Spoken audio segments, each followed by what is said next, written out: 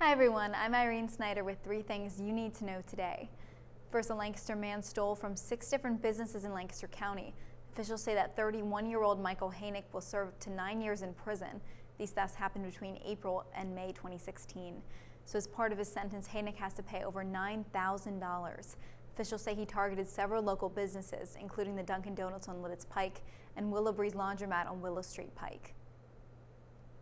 It's Monday morning, which means the start of another work week. So how far do you have to drive to get to work?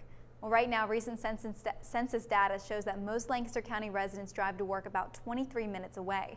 Trips to work keep getting longer and longer. Census Bureau says more people are now traveling out of the county for jobs. And very few walk or ride a bike to work. Over 200 volunteers made special needs students feel like royalty for a night. Friday night, Grace Baptist Church hosted a prom for these students, what they call a night to shine.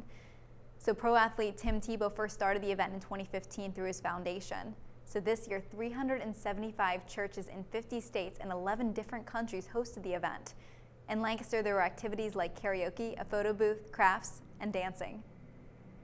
That's going to do it for us today. Make sure to check out our website, Lancaster Online, to follow us on social media. I'm Irene Snyder. Have a great day.